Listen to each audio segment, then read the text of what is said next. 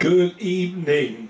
Praise the Lord. It is Wednesday night at 7 o'clock p.m. Central Standard Time, and we greet you this afternoon, or this evening, I should say, from the Huntsville, Alabama area. This is our midweek Bible study, and we are continuing our ongoing look at a series of study that I have titled simply LGBT Affirming Theology. Very straightforward. We want people to know, LGBT people, we want them to know that we absolutely believe that the Word of God presents a message that is not condemnatory, flat-out condemnatory of LGBT people, but in fact, the message of the gospel of Jesus Christ is indeed LGBT affirming. We want to go to the Lord in prayer so we can get right into our study tonight. We have a lot of ground to cover. Master, we love you, Lord, and we thank you for, once again, for this opportunity to share the Word of God with our friends, our members, those who are part of our fellowship and part of our ministry by reason of the internet. We thank you, Lord, for every single one of our extended members. These folks are so important to us. While our ministry in Huntsville is new and we haven't any local members as of yet, we have people around the world who count this ministry as their church, and they support us, they love us, they pray for us, and Master, today they count on our being there for them to offer spiritual sustenance, teaching and preaching the Word of God.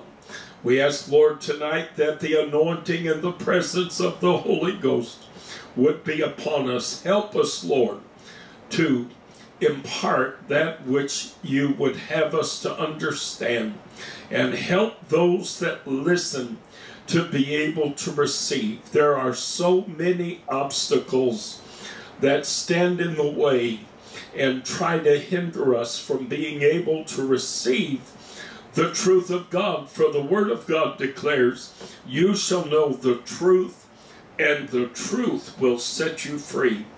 The truth liberates, and the enemy wants to keep us bound. He wants us to believe things that are inaccurate and incorrect. And Master, today we want, as the ministry, we want to be a tool to help bring truth and liberation to the listener. Anoint today, O God, the teacher as well as every hearer.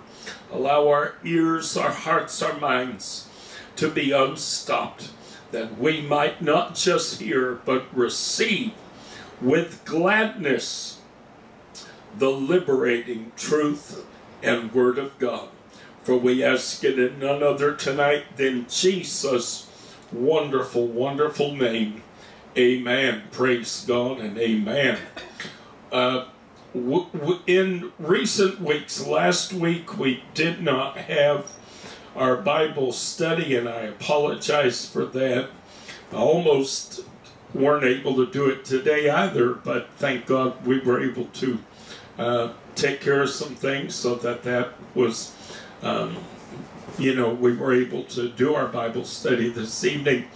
But in our recent studies, I know I've talked about it before, I approach teaching, I approach the Word of God differently than even many LGBT affirming and progressive Christian ministries approach it. I've always been, to be honest with you, I've always been a little bit of a maverick. I'm not interested in following suit. I'm not interested in being like everybody else or trying to sound like everybody else. Folks, I got news for you. For those of you who are new to LGBT affirming churches in general, especially churches like ours that are Spirit-filled, that believe in the gifts of the Spirit, the operation of the Holy Ghost. If you're not familiar with this movement at all, there are churches around the country that believe similarly to us. There are many churches around the country that are LGBT affirming, but they lean more in a Baptisty direction or in a Presbyterian direction, or what have you, different traditions. But as far as Spirit-filled works, there are some other works out there. I've been doing this now for 30 years, and in the 30 years that I've been ministering within the LGBT community, I have seen ministries come and I have seen ministries go. I've literally watched dozens and dozens and dozens and dozens of churches start and close. And yet our ministry, by the help and grace of God, just keeps going. And even when we've been without local members, we've built up enough of a following online so that we feel an obligation to those who watch online. And but we have just been going and going now for 30 solid years. And I want to tell you, and I don't say this, I'm not saying this as if to suggest we're better than but at the same time, I do believe I do believe that it is an attribute that is certainly better than some. There are other churches that believe very much like we do, but I'm going to tell you, they go out of their way to try to sound and look as mainstream apostolic Pentecostal as they possibly can. And they preach messages that are hyper-conservative and ultra-conservative. There are churches in our movement that try to hold all the mainstream party lines that mainstream apostolic Pentecostal churches tote. And that includes their LGBT affirming churches, but they worship the Republican Party. They bow their knee to Donald Trump. They preach the abortion issue, and if you don't believe just the way they do, you're not even welcome in their church. I know this because I have former members of churches that I've pastored who have lived in other parts of the country, and they've attended some of these churches. And they actually told me, they said, this church here and that church there, if you're not Republican, which the people that I was talking to were not, said if you're not Republican, boy, they just give you all kinds of trouble, and and I don't have time for that foolishness, okay? I don't have time. I am not trying to please men. I am not trying to please the movement. I know that the apostolic movement is going to have all kinds of trouble with us, period, regardless of what position we hold on anything, simply because we are a progressive LGBT affirming ministry. So trying to look like them and sound like them in terms of their politics and their pulling politics into the church and mingling Christianity with Christian nationalism and all that foolishness. I don't have time for any of that. So in our church, you don't run into that. Also, we approach things very differently in our particular ministry. And as we've been studying LGBT affirming theology, one of the things that is unique to us, I guess you might say, is the fact that I do not simply go to all the clobber passages in the Bible that are commonly used to bash and abuse LGBT people. I do not simply go to those passages and try to help us better understand what they may be saying in truth. That's part of LGBT affirming theology. But in this ministry, that is not by any means the whole of LGBT affirming ministry. In a lot of ministries, a lot of churches, that's really kind of their whole shtick, you know, it's just re-explaining and, you know, and breaking these passages down. No, this ministry, when the Lord brought me into affirming ministry back in 1993, I didn't know where to start. I literally did not know where to start. And I asked the Lord, I said, Lord, where do I begin? You know, do I begin? Because he told me I needed to reread many things in the Word of God that I thought were expressly condemnatory of LGBT people. And he told me, you need to reread these things. And but I was, you know, uncertain. Where exactly do I begin? And I asked the Lord, you know, where do I begin? Do I begin in Deuteronomy? Do I begin in Romans 1? Do I begin in Genesis 19, the story of Sodom and Gomorrah? And the Spirit of the Lord spoke to me. If I were to live to be 1,000, I would never forget this. The Spirit of the Lord spoke to me as plainly as ever God has spoken to me, and said to me, no, you don't need to start with any particular passage. You need to start with a subject matter. There is a subject you need to investigate that you do not understand accurately, and you have not been taught accurately, and you need to search out and study this subject. And I said, well, what subject is that? And the Spirit of the Lord said, grace.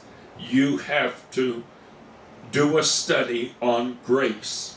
So I spent months and months researching every single passage in the Word of God. Every one, not most, not many, but all of them, that dealt with grace and had the word grace in it. I looked at every single one of them. As I was doing this, the realities of the doctrine of grace began to flood my spirit.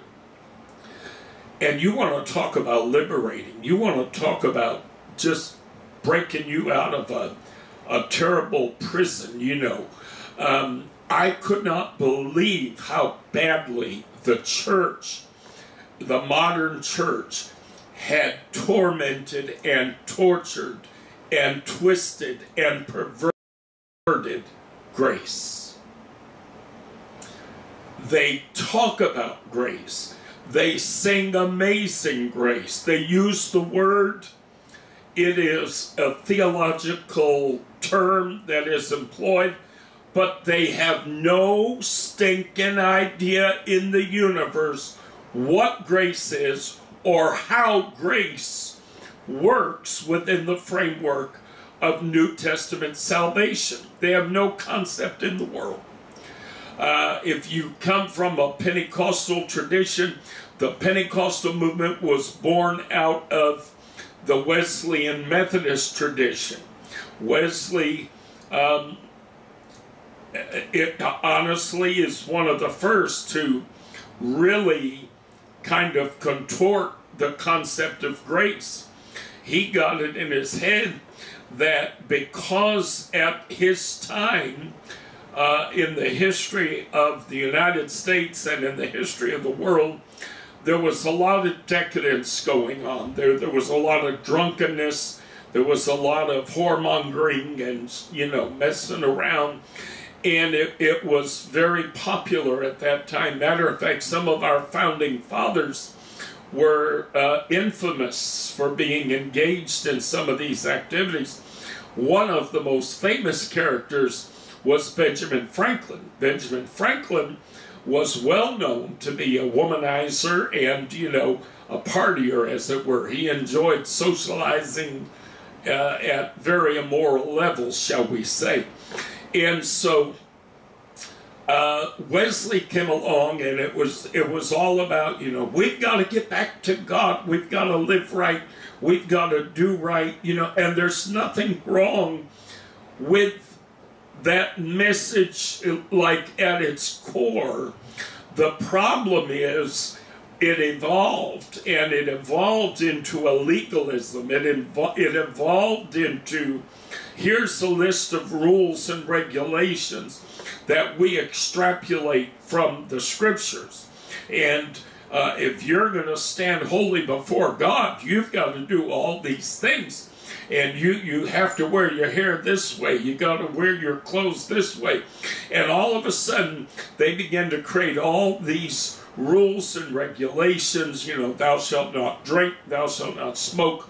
Now, mind you, in the earliest part of the Pentecostal revivals of the early 20th century, most of the people who were receiving the Holy Ghost back then and experiencing the outpouring of the Holy Ghost and glossalia, speaking with other tongues as the Spirit of God gave them the utterance, they were bearded, mustached, pipe-smoking, you know, men. And they drank beer, you know, and not saying they were drunks and all that, but they, you know, they drank and all. But then all of a sudden, with Wesleyanism came in this whole new set of laws and wholesome. No, you're not supposed to drink, you know. And then eventually, and it took a while before they really got on the no smoking the no tobacco bandwagon, you know. That actually took a good while to come. And then all of a sudden, you have all this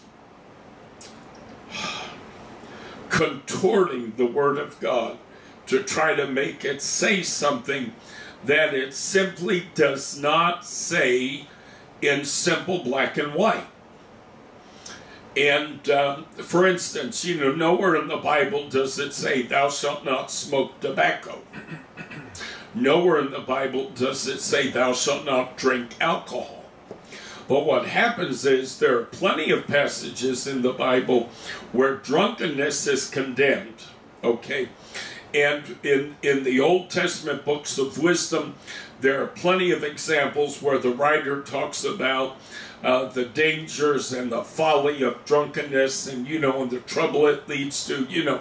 So drunkenness is always spoken of in the Word of God in a very negative context.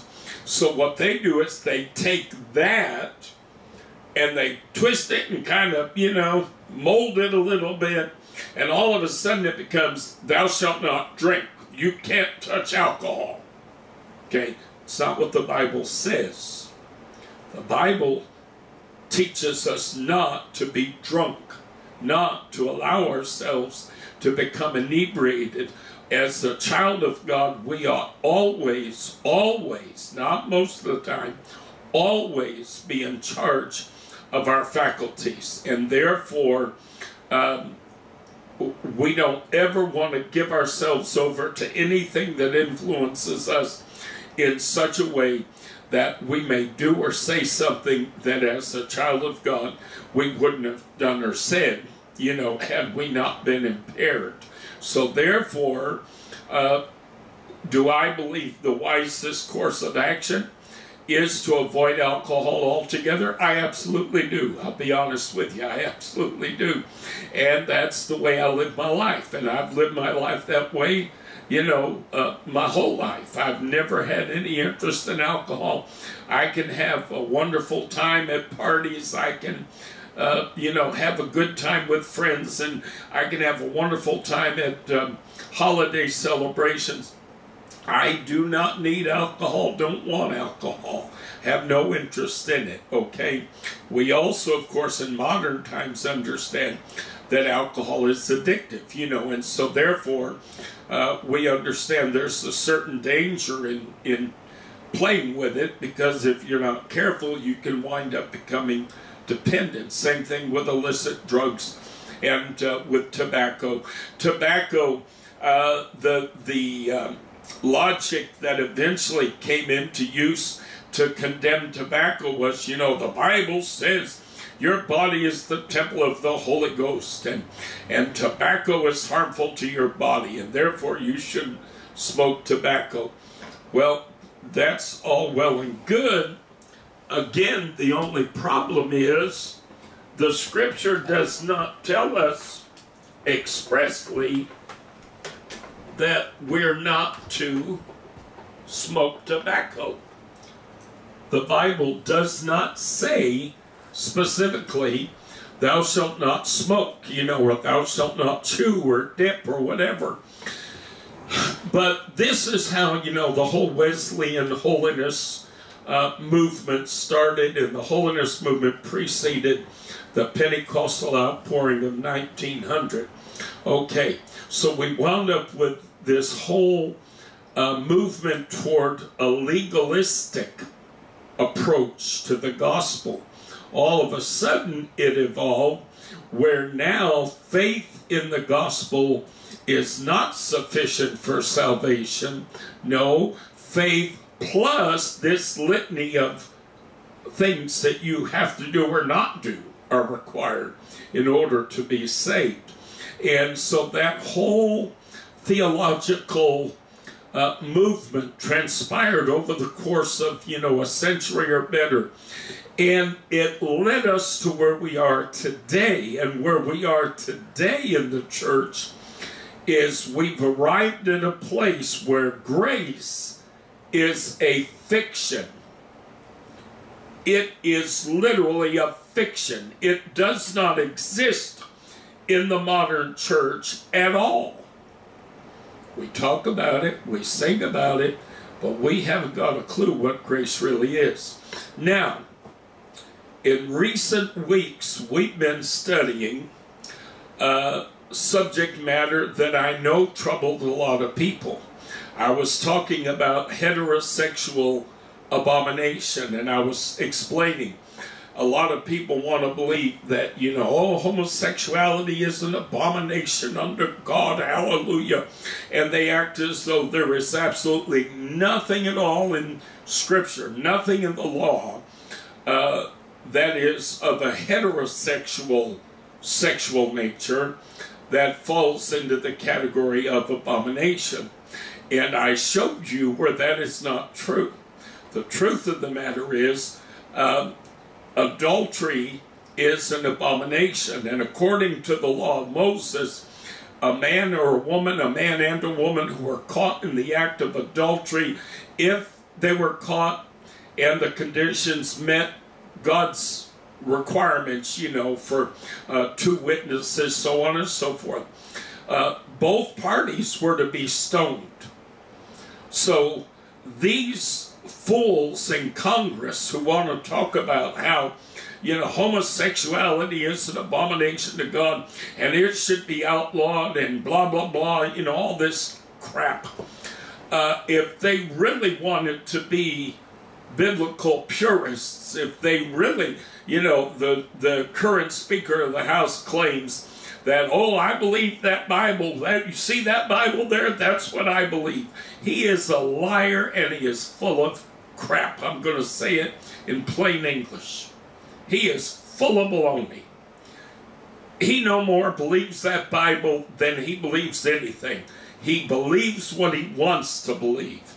He believes what he extracts from the Bible that suits him. Because if he believed the entire Word of God, if he were going to apply the same standard to all abomination, quote unquote, listed, and I listed last time we were together, I listed all the abominations in the Bible, and basically by the time you're done, there ain't nothing that's not listed, literally.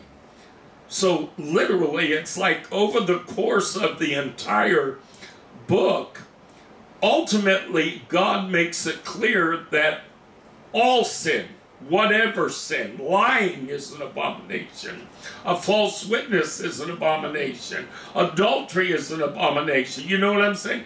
So by the time you get done, you find out that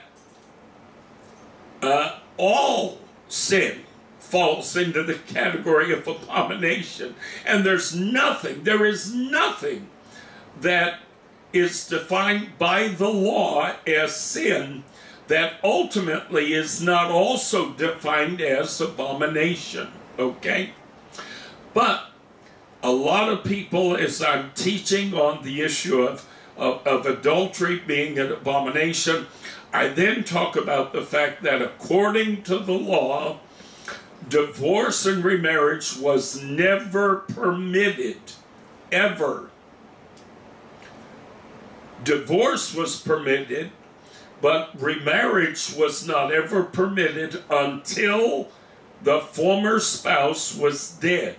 So as long as an individual had a living ex, as it were, they still were bound before God, and they were not free to remarry. And that is the teaching not of the Old Testament alone, but also we saw the same thing being taught by the apostles in the New Testament, and Jesus spoke of these things in the New Testament. And according to the teaching of God's Word, both Old and New Testament, an individual who divorced and remarried was living in adultery.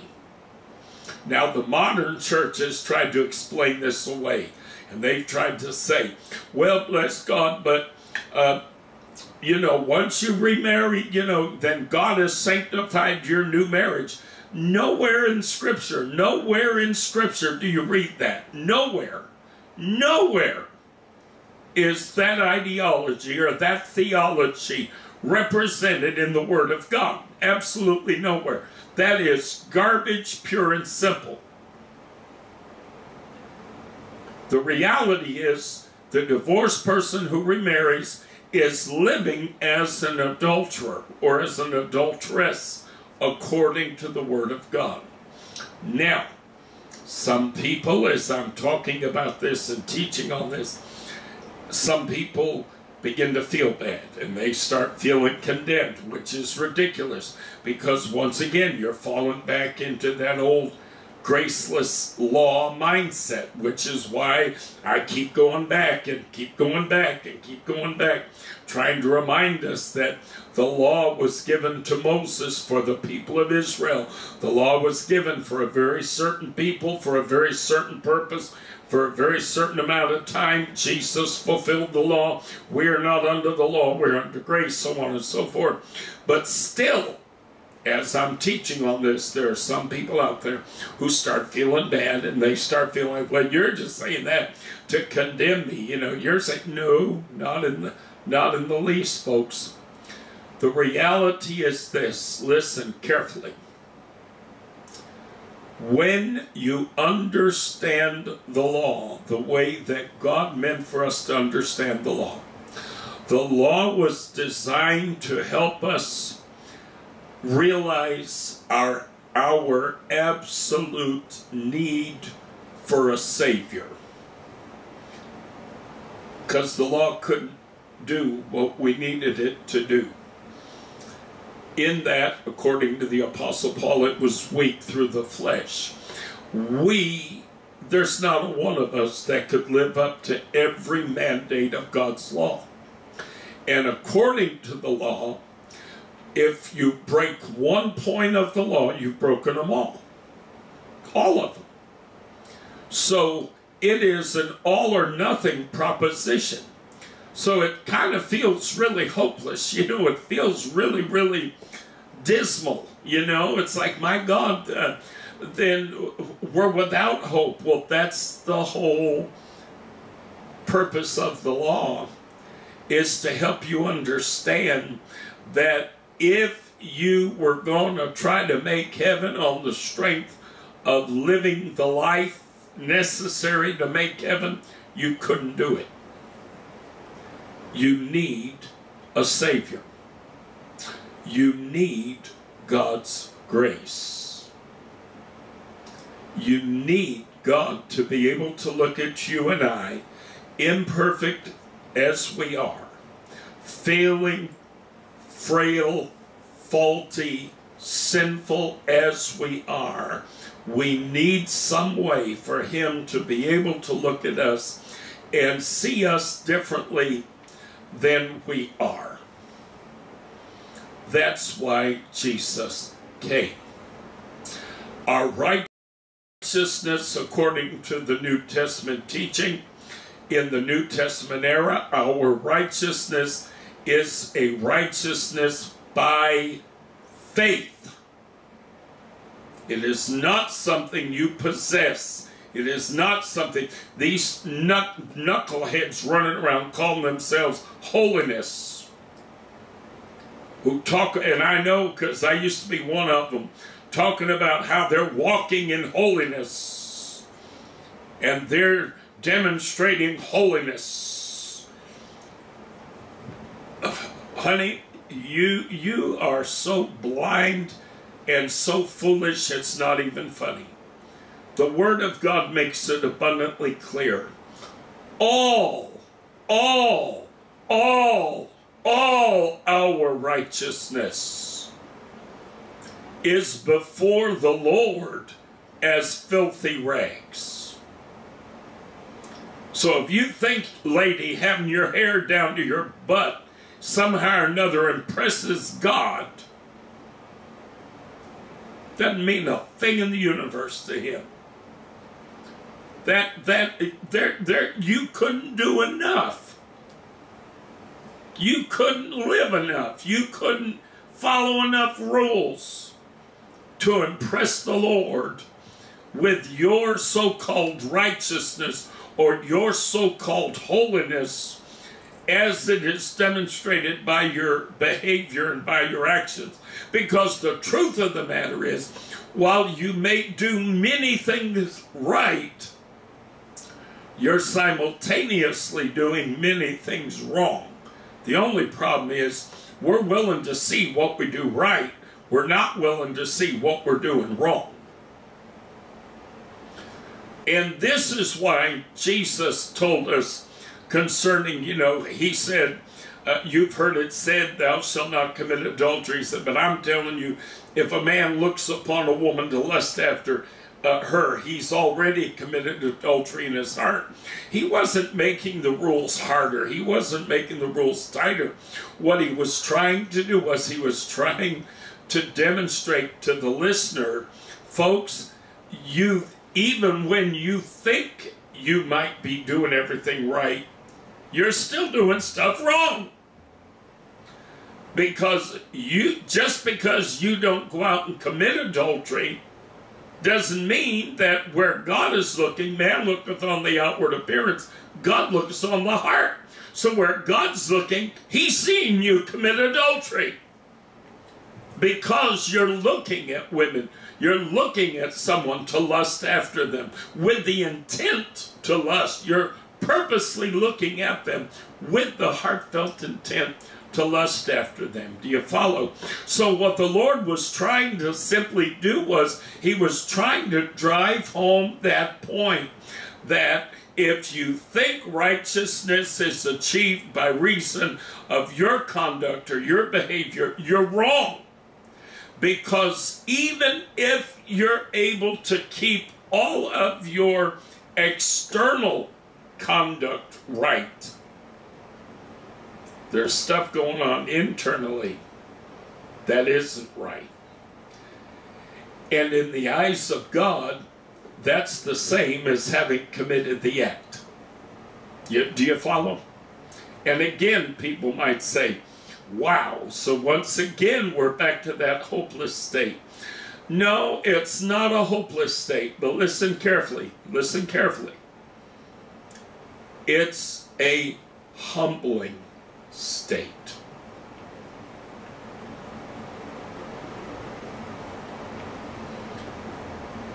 It's not about being hopeless. It's about humbling us. You can only look at someone else and judge them. You can only look at someone else and criticize them. You can only look at someone else and condemn them if you have erroneously convinced yourself that you've got it all right. You're doing it all right. Everything, you've got it down perfect. And as such, you're in a position to sit in judgment of someone else and to judge someone else. When you understand what I've been teaching about heterosexual abomination, divorce and remarriage, people living as adulterers and adulteresses, is that supposed to make you feel condemned? No. Supposed to humble you. Because if you understand, hey, if I had to obey the law to make heaven, I'd be as lost as any queer on my street. I'm just as guilty of sexual sin as any gay person in this city. Because according to the law, I would be an adulterer, or I would be an adulteress. I had a family member, a great aunt. She and my great uncle, my grandmother's, on my mom's side, it's my grandmother's sister and her husband. My great aunt and uncle came and sang for our church. Actually, they sang in several churches that I have worked in over the past 30 years. I was in Connecticut for a while, and they came to Connecticut and sang in our church. Over the course of the years we were in Dallas, they came to our church in Dallas and sang for us on several occasions. They're Pentecostal people. They're passed on now, but they were Pentecostal people. And they came and they sang in our church. And my great aunt told me a couple of things. Number one, she said, ain't nobody going to tell me the Holy Ghost isn't in your church. She said, because I know the Holy Ghost, and the Holy Ghost is there. She also told me once, she said, Chuck, I know you, and I know your message. And you're not up there preaching, people can just go out and do anything they want to do and act any way they want to act. She said, I know better than that, you know, and I also know how you live, and I know how the morality and the decency that you embrace as a Christian and as a human being. She said, I know you, I know your message. She said, I know the Spirit of God is in your church. And then she also said, I also know that I've been twice divorced and 3 times married.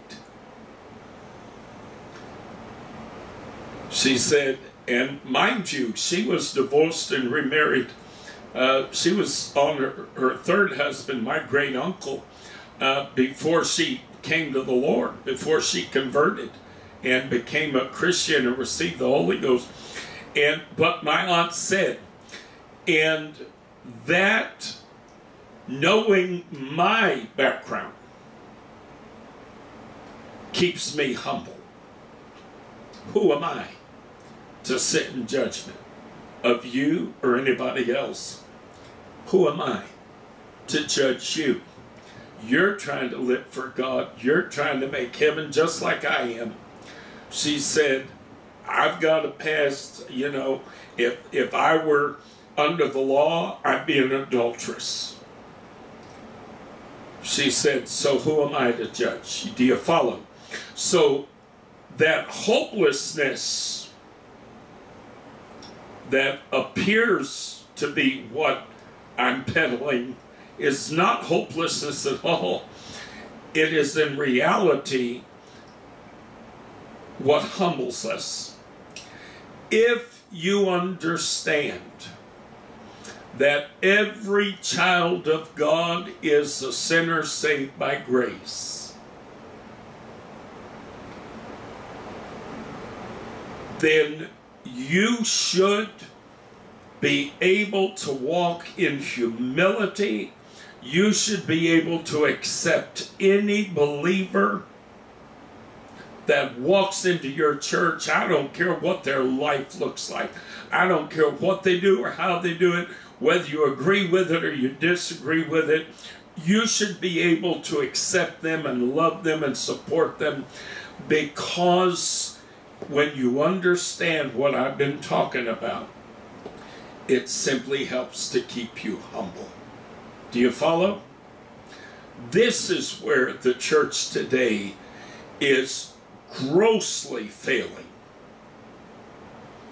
What was the first sin of Sodom that God spoke through the prophet in the Old Testament? Said, these were the sins of thy sister Sodom. What was the first one? Pride. And pride runs rampant in any legalistic theology. Anytime you try to approach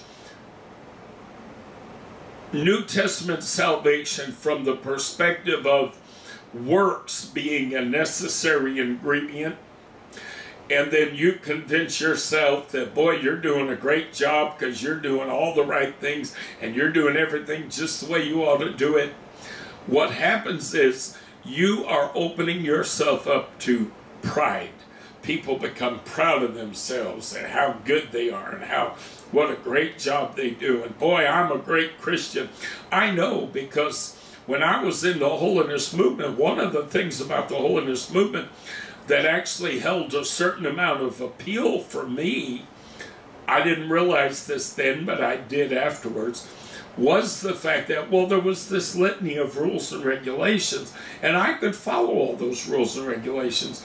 And that in turn gave me a sense of pride. It gave me a sense of, boy, I'm proud of myself. You know, I do all these things, you know, and that makes me holy. And I convinced myself that because I was doing all these things, you know, I was holy before God. And so legalism immediately is going to create the opportunity for pride, okay? Pride and legalism are without fail. Without fail, it is impossible for these things not to then create hypocrisy.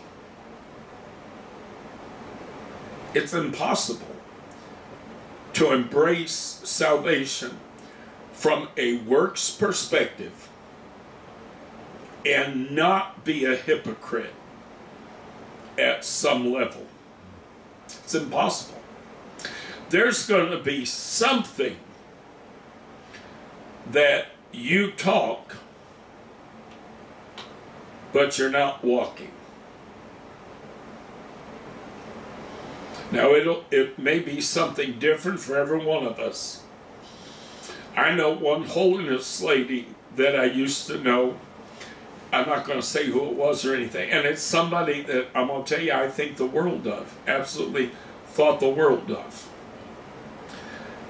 And yet, according to people that I know who knew her a lot longer than I knew her, she was an unintentional gossip. She, to say it plainly, she didn't know how to keep her mouth shut. And she'd wind up sharing stuff and saying stuff about what was going on with other people, and, you know, and it fed the gossip machinery, okay? And this lady was holiness. She was one of the most loving, godly Christian ladies I've ever known in my life. Was she being malicious in her gossip? You know, no, she wasn't being malicious. She just didn't know when to not say certain things, you know. And so anyway, the reality is, every one of us, the minute you think that salvation is contingent upon your living up to every single rule and regulation, the reality is somewhere along the line there's going to be something you talk that you are not quite able to walk. And you've just put yourself in a position now to be walking in hypocrisy. Now, the hypocrite is going to stand before God one day guilty of 3 sins as it relates to their hypocrisy, to that one hypocritical transgression. The first thing they're guilty of is the sin that they refuse to acknowledge. In other words, the thing they did that they didn't want to acknowledge they did. Secondly, the sin of hypocrisy, which the Word of God states is a stench in the nostrils of God. Thirdly, the judgment by which they judged others, but were not willing to apply to themselves and their own lives and actions. So the heterosexual Christian world must try to make homosexuality some hideous, horrible sin in order to make their heterosexual transgressions appear as a lesser evil.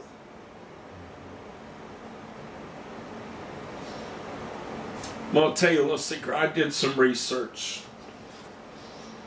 I used to have an aunt and uncle who did this. They were swingers. You know what swingers are?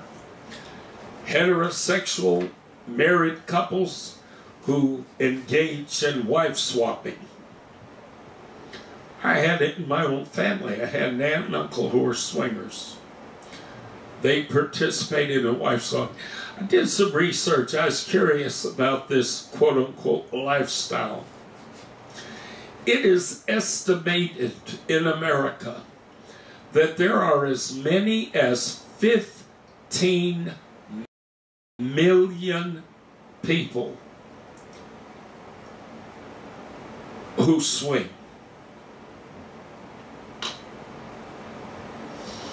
There are clubs and organizations devoted to swinging. They have all kinds of outlets and all kinds of mediums whereby people that swing can be in touch with others who swing, you know, and they can swap partners and do all this mess. And yet, interestingly enough, we don't hear one word from the Republican Party. We don't hear one word in Washington about the evils of wife swapping. We don't hear one word about the immorality of swinging. We hear these brainless twits getting up and trying to suggest that gay people are in the same category as those who practice bestiality, child molestation, all this. You've heard all this foolishness, which is insane. A few weeks ago, I made a comment, and I knew when I said it, it was going to set a firestorm. And boy, howdy did it. Because that 1 week's Bible study has had 800 and something hits. And I know, as sure as I'm alive, I know why it got that many hits. I knew when it happened. I said, it's because I made this one statement. I dared to say that homosexual couples, in the privacy of their own homes, in private, what they do with each other, between themselves. Is it possible that that conduct can fall within the prime objective of the law, which is to love your neighbor as yourself? Meaning, is it possible for gay couples, what they're doing, to fall within the parameters of they're not hurting anybody? I dared to say that, and I knew, the minute it come off my lips, I knew. I said, "You watch, boy. I'm waiting. There's gonna be hell to pay for that comment, because all these religious right nuts are gonna jump on that like fleas on a dog." No, homosexuality is so much worse. Why, we can equate homosexuality with bestiality. Why? How? You're not jumping from one species to another. Got news for you. There are thousands of species of living organisms on this planet, whether they be insects or whether they be animal, that actually have recorded same-sex sexual activity. Don't tell me it's abnormal. Don't tell me it's not, quote, natural. If it weren't natural, if it were strictly a matter of lust run amok, then why are there all kinds of animal species where you see this behavior modeled? Why are there all kinds of insect species where you see this behavior modeled? If it were against nature, if it were strictly a moral choice, as it were, then the only species you should ever see this in is humanity, because we're the only species capable of making a decision based upon moral choosing. But no, there are thousands of animals and bugs and things that engage in same-sex behavior. So if it is modeled throughout the entirety of the natural world, to suggest that it is entirely unnatural within humanity is kind of a stretch. And I got news for you. When you want to try to put gay lesbian people in the same category as child molesters and rapists and murderers and all this other crapola, bestiality practitioners, you know, let me tell you what the Word of God puts in the same category as adultery, incest, rape, child molestation, prostitution, religious ritual sex. Half these twits in Washington who want to run around trying to suggest that homosexuality is unnatural and it's, you know, right up here with this terrible thing and that terrible thing. According to the law, honey, if you're guilty of one, you've broken them all. And according to the laws that I read during the course of this Bible study, there were all kinds of prohibitions having sexual contact with your mother's siblings, with your cousins, with your even your stepmother's children was forbidden by the law. So, you know, it's so easy to just arbitrarily try to pull something out of the hat, you know, and make an argument. These people, this is why I preached recently. If you think fundamentalist people give a crap about the Word of God, then, honey, there's something wrong with you. You just don't get it. You don't understand. I grew up in that mess, and it took me a long time to realize how far removed from the Word of God they really, really, really, really are. The Bible is a weapon to them, okay? It is only there as a tool to accomplish their political ends, to accomplish them trying to establish themselves with some moral superiority, you know.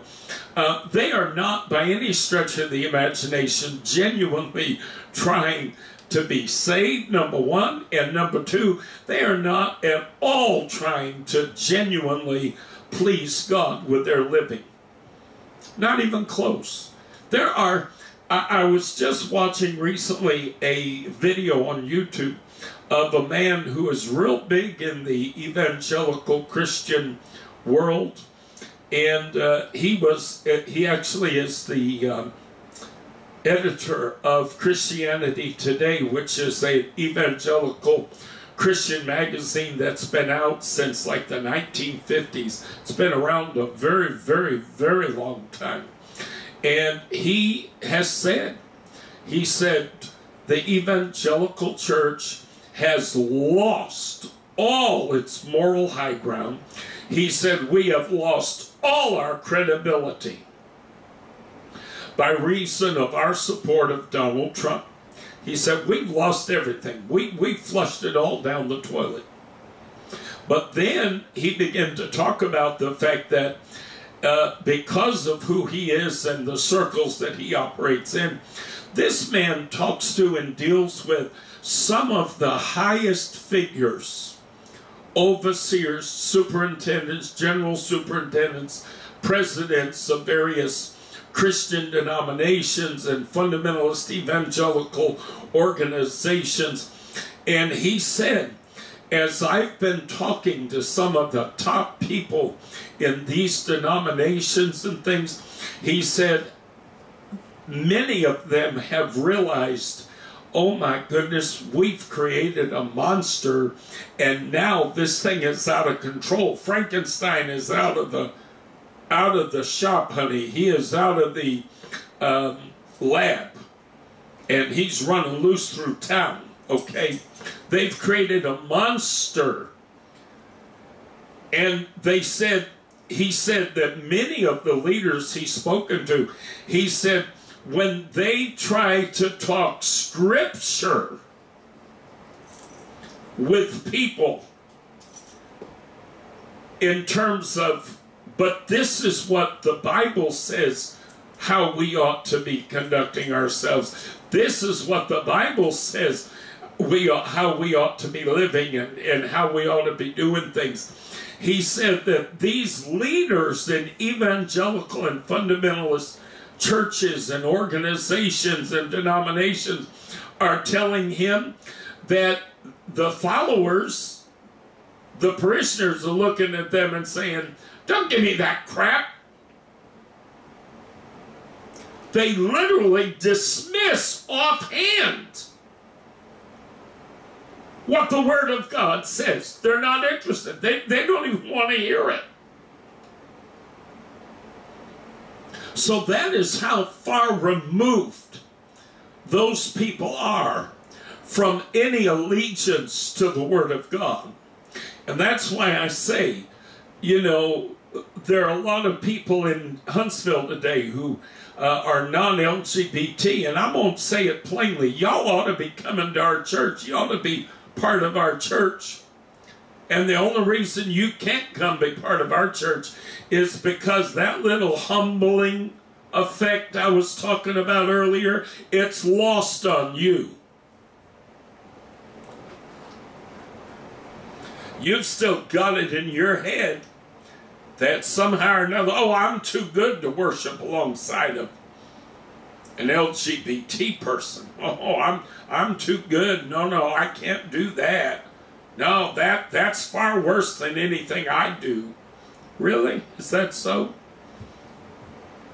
Once again, you have no concept of what the Word of God teaches. You have no concept of what the Word of God says. You have no concept of grace. And somewhere in you there is a seed of pride that allows you to think more highly. The Apostle Paul said, let no man think more highly of himself than he ought.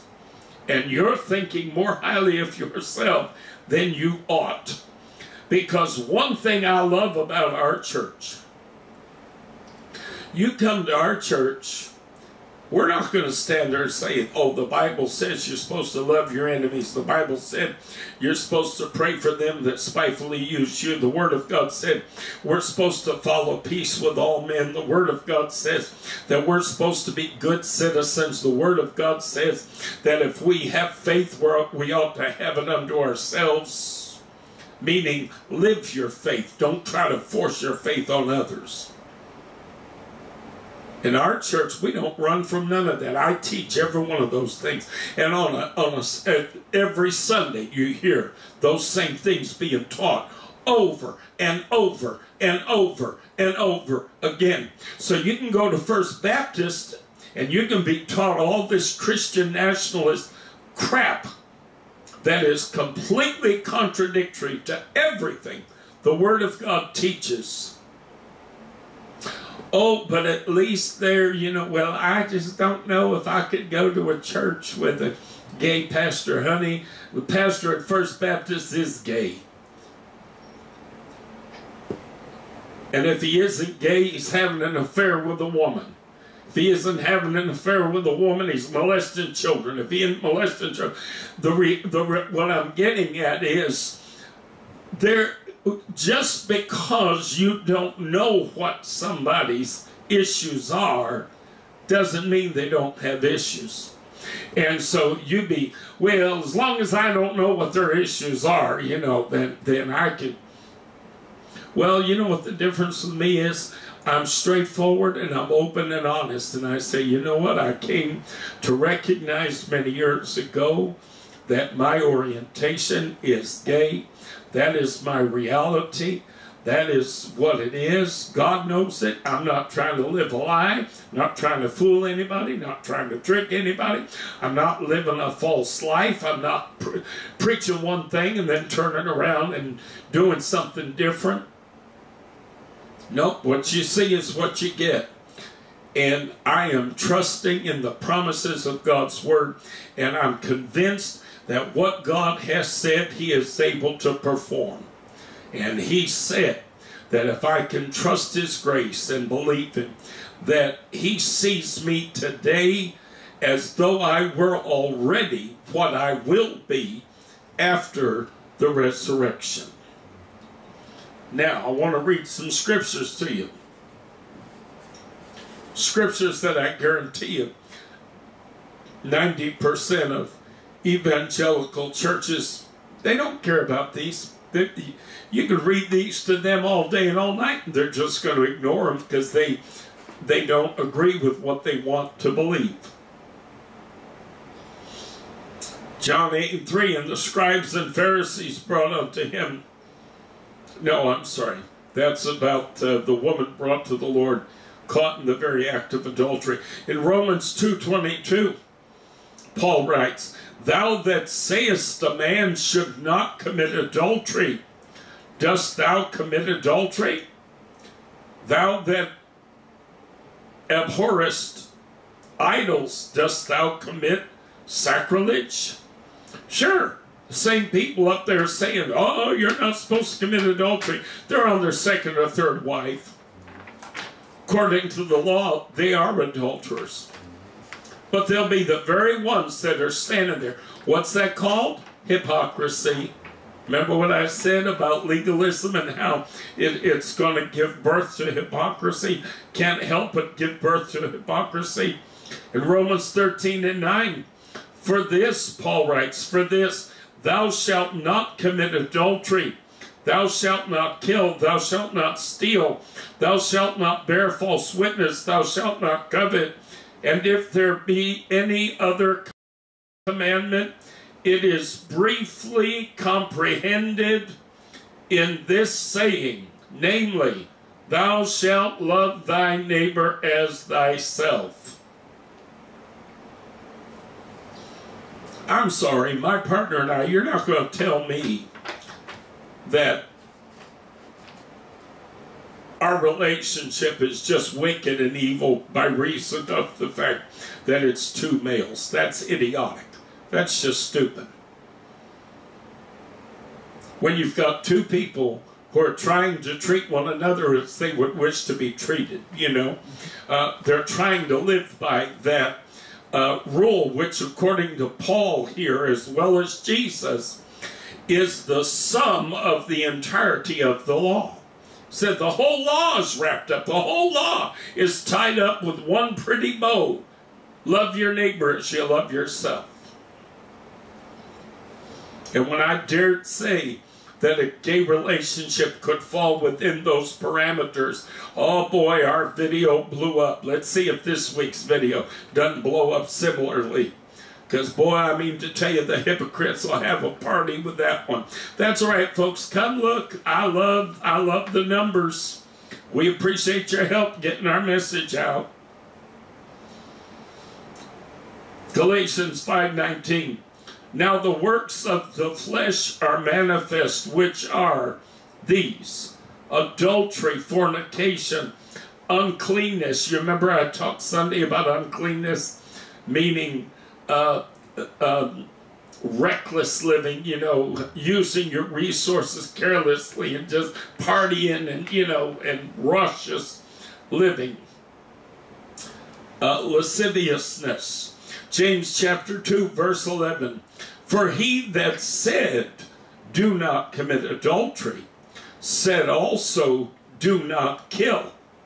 Now, if thou commit no adultery, yet if thou kill, thou art become a transgressor of the law. So the point being, no law within the context of the law of Moses is greater in importance or greater in offense than any other law. So no, if you break any one of them, you've transgressed the law, period. That's how the law works. The hypocrite, no, I'm sorry. James chapter 2 and verse 10, for whosoever shall keep the whole law and yet offend in one point, he is guilty of all. So see, breaking one point makes you guilty of all.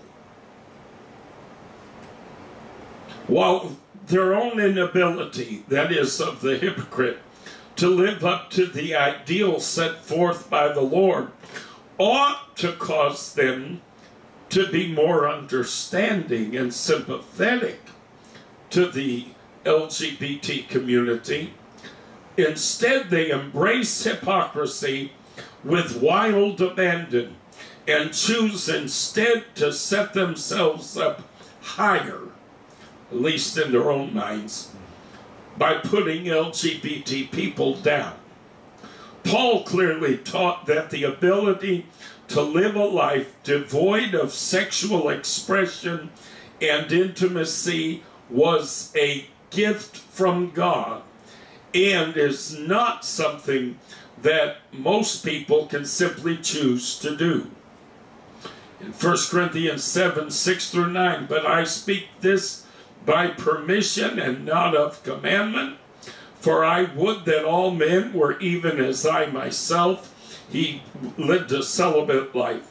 He said, but every man hath his power, his proper gift of God, one after this manner, and another after that. I say therefore to the unmarried and widows, it is good for them if they abide even as I. But if they cannot contain, let them marry, for it is better to marry than to burn. So, an LGBT person, there are people who actually have the gall to say, well, there's, you know, you can be gay, you can have a homosexual orientation, but you just can't act on it. That's the stupidest thing in the universe you could ever say. Because it is no less true that the ability to live a celibate life is a gift from God. It is no less true for a heterosexual than it is a homosexual, nor is it any less true for a homosexual than it is for a heterosexual. You understand what I'm saying? The bottom line is, all human beings, we all feel the need for intimacy. We all feel the need for love. And as I try to explain to people all the time, folks, if you think that being gay is all about sex, if you think having a life partner is all about picking a sex partner for the rest of your life, you have a really dopey idea of human beings. You just have a really screwed up notion. But this is how a lot of people on the right, think. They think, Tommy, that you and I are just so full of lust for one another that we just decided, we're just going to live together and party and whoopee all the time. And you know what? There is not a single issue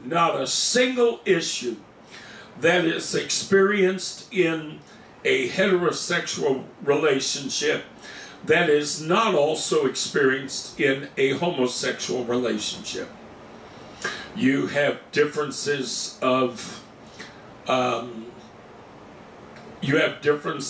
in how much people like intimacy. You have differences in what type of intimacy they like. You have differences in the frequency of intimacy. And when I say intimacy, I'm not even talking about, just sex. Many of us know, sometimes you marry somebody and they're not very expressive. They don't give a lot of kisses. They don't give a lot of hugs, They're not a very expressive, they're not a very physical person. And you may wish they were, but you married them. So what do? You're committed to them. You just learn to live with it and, work around it the best you can. And the same exact thing is true for gay couples. There's nothing in the universe, nothing different in an LGBT relationship than you see in straight relationships. The same exact issues. Got news for you, folks. LGBT people have to deal with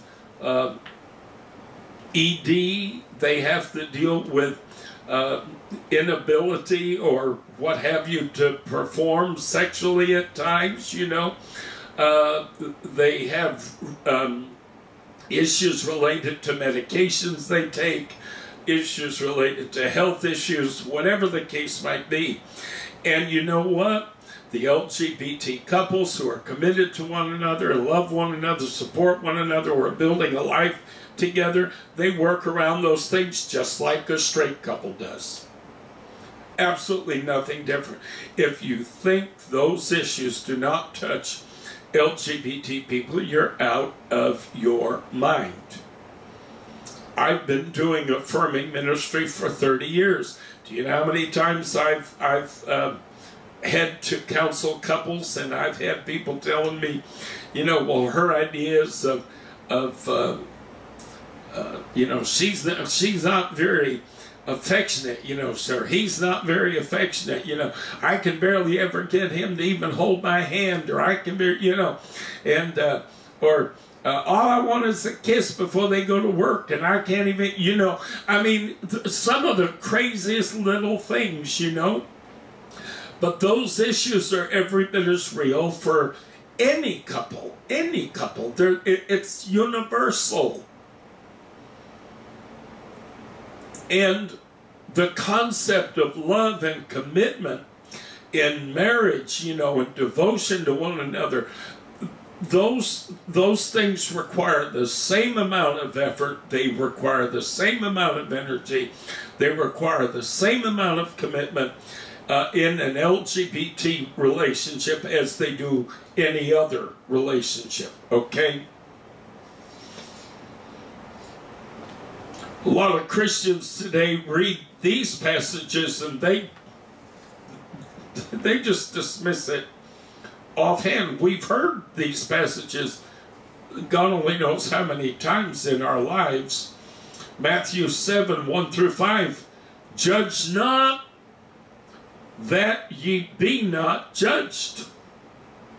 For with what judgment ye judge, ye shall be judged.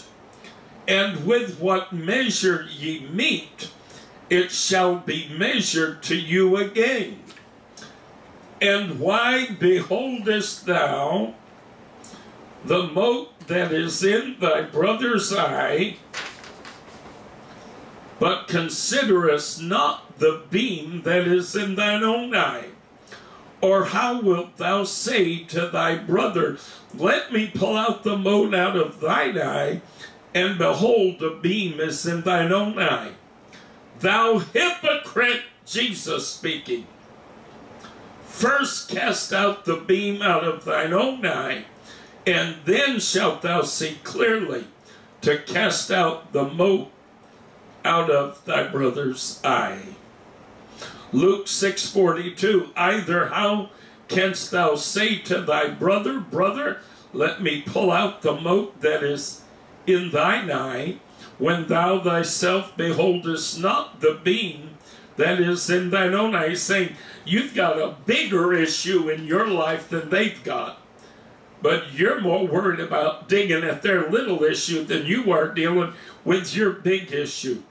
Thou hypocrite, cast out first the beam out of thine own eye, and then shalt thou see clearly to pull out the mote that is in thy brother's eye. Romans 14:4. Who art thou that judgest another man's servant? To his own master he standeth or falleth. Yea, he shall be holden up, for God is able to make him stand. Somebody's trying to serve God, somebody trying to live for the Lord. Got news for you, baby. God doesn't care what your opinion is as to how good or how poor a job they do.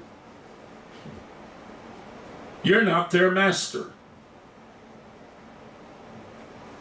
God doesn't give a flying fig what your opinion is on whether or not they're living the Christian life the way you think it ought to be lived, any more than if you came into my house and tried to tell my maid how to clean. Sweetheart, you're going to get dressed down real fast if you come in and you start telling somebody that's in my employ how they're supposed to do their job. It's not, no, you are completely out of place to try to tell another man's servant how to do their job. That's what Paul is saying here, okay? In Romans 2, verses 1 through 3, therefore thou art inexcusable, O man, whosoever thou art that judgest. For wherein thou judgest another, thou condemnest thyself. For thou that judgest doest the same things. But we are sure that the judgment of God is according to truth against them which commit such things. And thinkest thou this, O man, that judgest them which do such things, and doest the same, that thou shalt escape the judgment of God? You know, It's like I said, you got people out there, they want to condemn the gay person, but they're on their third or fourth marriage. They're literally living as adulterers and adulteresses in the eyes of God. Yet they're more concerned. They're not humbled by this. No, they're proud because they embrace the legalistic view of New Testament salvation. And that pride gives birth to hypocrisy. Because while they're condemning somebody for their so-called sexual impropriety or immorality, they are themselves committing sexual impropriety or immorality as it is defined by the law. Okay? So none of our contemporary hypocrites dare suggest that sex outside of marriage or extramarital sex are on the same level as child molestation or rape or incest or bestiality. Oh, no, no, no. They don't put adultery. They don't put fornication, premarital sex on the same level as bestiality. Oh, no, no. Oh, we put homosexual against those things. Well, but it's funny because in the law, all those things go together, honey.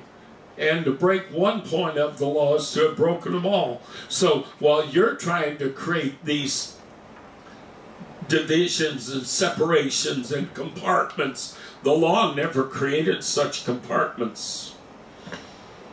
Okay, yet they happily try to suggest that two consenting homosexuals are no better than the aforementioned. They can't dispute the scriptures that I've cited concerning judgment and what have you. So they resort instead to convoluted logic and extra-biblical reasoning, which suggests that same-sex sexual encounters are somehow a greater sin than heterosexual sexual sins. Scripture does not support this notion in any way. But since when do they rely upon Scripture?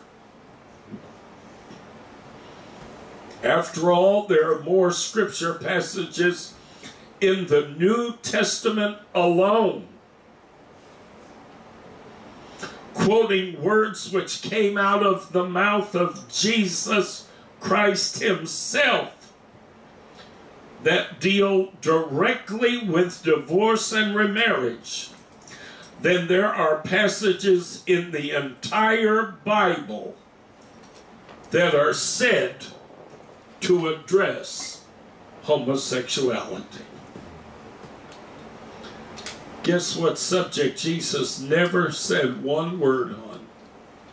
Homosexuality. Never said a word about it. Never spoke a single word. As a matter of fact, when he did refer to Sodom and Gomorrah, he said that those cities which refused to believe on him and the people that refused to believe on him, he said they would be harshed more judgely than the people of Sodom and Gomorrah. Judged more harshly. Huh? Judged more harshly. What did I say? Harsh more judgment. Oh, yeah. I guess I'm getting tired. Tommy said they're going to be judged more harshly, not harsh more judgely. They're going to be judged more harshly than the cities of Sodom and Gomorrah, because in the end, once we reach the New Testament, once we come into the era of grace, not of law, it is faith that saves. And refusing to believe and embrace and obey this gospel is the greatest offense. I tell people all the time, one of my favorite catchphrases these days for the last almost 30 years now, one of my favorite catchphrases has been, God is not offended by your humanity. He is only offended by unbelief. Amen. All right, I hope that now for some of you that were kind of wrestling with some of those things I was talking about related to divorce and remarriage.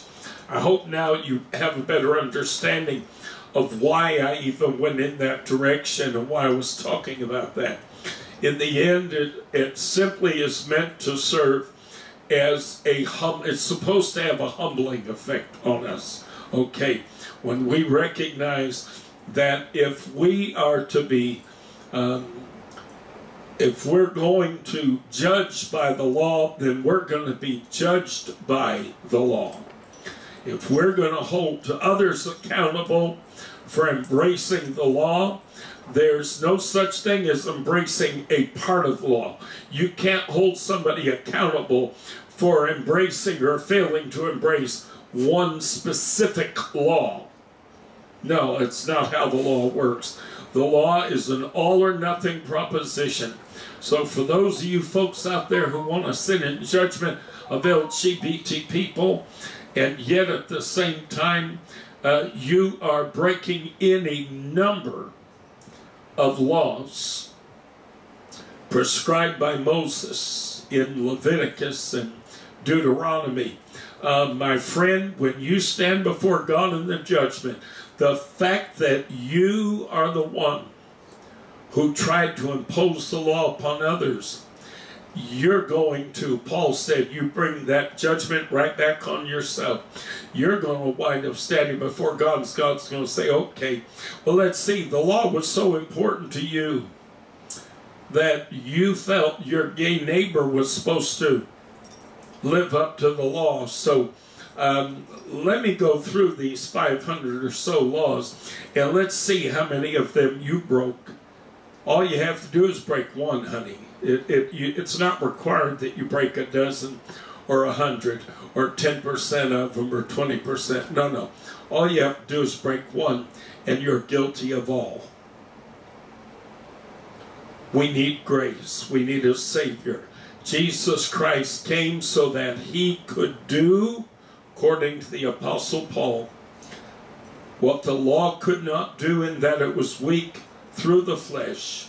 God, sending his own Son in the likeness of sinful flesh, condemned sin in the flesh. What we could not do for ourselves, Jesus did for us.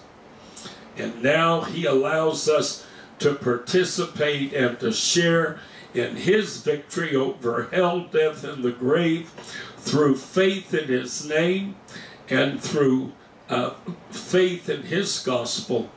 And it is faith that saves. It is faith that allows us to stand righteous before God.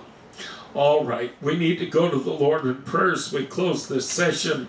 Master, we love you, God, once again. We thank you for the word of God. We thank you for this time to talk about the wonders of your word. Lord, as we understand the nature of the law, it humbles us. None of us, regardless of how we live our lives or what we do or what we don't do, none of us is capable of standing before you and claiming to possess any righteousness or any holiness. Lord, today we trust in and we have confidence in the accomplished work of Jesus Christ on the cross of Calvary. It's the blood that was spilled on Calvary's cross that washes and sanctifies us and justifies us and allows us to stand righteous before you. It's that blood, Lord, that allows our name to be written in the Lamb's Book of Life, so that we might be set apart and we might be made ready for that day of redemption when the Lord shall descend in the clouds and call forth his church, and those which are dead shall rise first, and we which are alive and remain shall be caught up together to join you in the air. Master, thank you for this wonderful gospel of grace. Thank you for this wonderful message of faith that you've allowed us today to embrace and to hold. Thank you, Lord, for what you've done for us. Because if it was on us, we'd still be lost and we'd be without hope. I pray, God, that I was effective in communicating the things that I was trying to communicate tonight. Lord, I ask you to help every individual to understand those things which have been discussed this evening. And Lord, let those today who may be walking in a spirit of pride, who may be thinking more highly of themselves than they ought, let them be humbled by the law, understanding, Lord, they are not bound by the law, but the law is there as a reminder of our inability to possibly be all that we would have to be if eternity required our living the perfect life. Master, we thank you for this time together. Go with us from this place and bring your people back together at the next appointed time. For we ask it in none other than Jesus' wonderful, wonderful name. I'm not sure how much of this has gone out live. We were having trouble. So it's very probable or possible that you folks hadn't seen none of this. I don't know. But anyway, we will be posting the video, however, momentarily. And that way folks will be able to see it if for any reason you weren't able to see it live. We are having new internet service put into our house. We had a technician out here yesterday, and he started to do the work while I had called our other internet people and told them to cancel. The other service was very bad. We were having a lot of trouble with it. So I had told them to cancel yesterday. And this new service was supposed to go on yesterday. But lo and behold, the fellow left the house without having finished. So now we're waiting for another guy to come out tomorrow to finish the install. So tonight we had to improvise, and that's why we may have had problems broadcasting this evening, because we had to improvise and we were using internet associated with our phones and stuff, okay? But hopefully, if you haven't seen it live, you will be seeing it shortly in high-def video, okay? I hope you'll be with us Sunday at 3 o'clock for a celebration of Life in Christ, 3 p.m. Central Standard Time. If you live in the Huntsville, Alabama area, we need you to come be with us. Check out our website, www.forwardclc, all one word, forwardclc.com for location and time. I hope you'll come be with us. We're trying to do something great in the Huntsville, Alabama area. And then, of course, next Wednesday night at 7 o'clock Central Standard Time, come be with us as we continue our Bible study series on LGBT Affirming Theology. Until we see you the next time, God bless you in Jesus' name is our prayer.